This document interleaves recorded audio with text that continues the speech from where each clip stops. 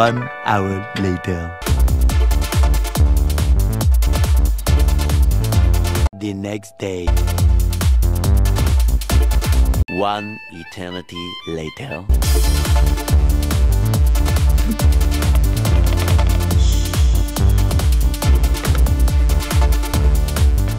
I installed the Megasquirt on the Miata. I didn't film much of it because I just wanted to get it done, but I did film a few clips and posted it on Instagram, so I'll probably insert those clips here. So pretty much I installed the ECU inside the glove box here.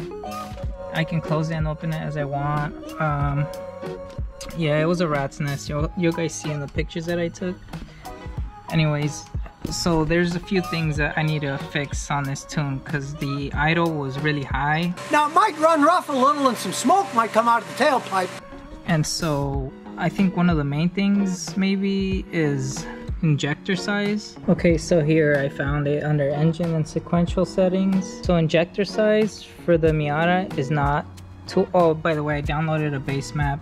It's just to get the car started, but it is not 205 for the stock injectors. It's like 230. Well, at least it should be like brand spanking new, but I'm not sure what the actual value on my Miata is, but I'm gonna say 230. Engine size is definitely not a 2 liter. 2000cc is 2 liter. It's a 1.6, but really it's like I googled it earlier. Let me see what it is. 1598 cc. My whole life has been a lie. So then it's a 4-cylinder, 4-stroke. I'm gonna go ahead and burn this. Alright, now I need to calibrate my AFR sensor. How? And it actually has the option of choosing a sensor. Mine is an AEM 30- it should be 41. 30-4110, but there's not that option. So I'm gonna just choose 30-42. Wait a minute! And then I'll click right to controller. Who are you? So here's what the air fuel ratio table is. Yeah, this was what came with the base map. So you can see here the red part is the lean section.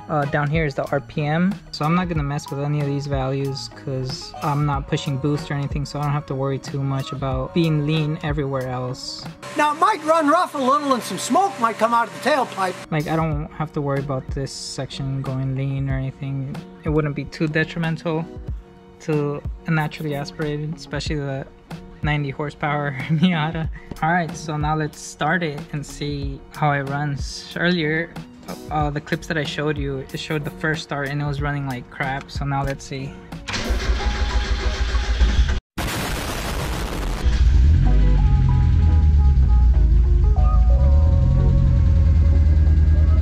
You can see the where it's running right now on the air fuel ratio, which seems off.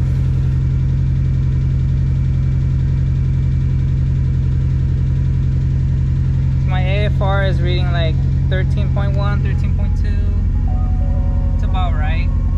Yeah, they're pretty close. The air fuel ratio on here and what's actually being read. I'm just gonna let it warm up and then see how it runs in a bit. Once it drops to a idling RPM, like around 860 RPMs or so. Right now it's warming up.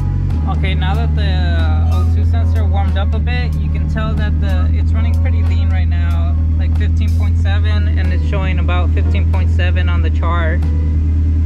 So I'm gonna let it warm up completely and then maybe test drive it. I'll see. Maybe I'll have to adjust the fuel a little bit, but we'll see in a bit. So the idle is a bit high even after warm up. We're sitting at like 1200 RPM. Similarly here. So I'm just gonna adjust the throttle valve. I'm gonna lower it a little bit and see if hopefully that doesn't mess with anything under load, but we'll see. So just from that I lowered it a tiny bit. Let me lower it some more.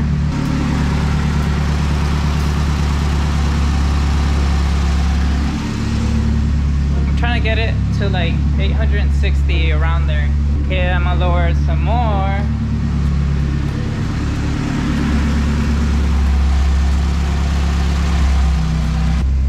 Alright, it's going down. I need to lower it even a little bit more. It's going down even